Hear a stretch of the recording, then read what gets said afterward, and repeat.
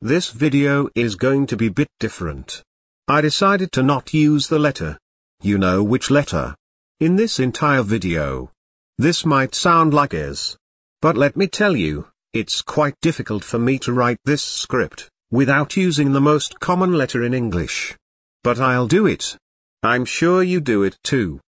But first, I don't think you can like this video or subscribe before we begins. Now, go comment something below without using the letter. You know which one.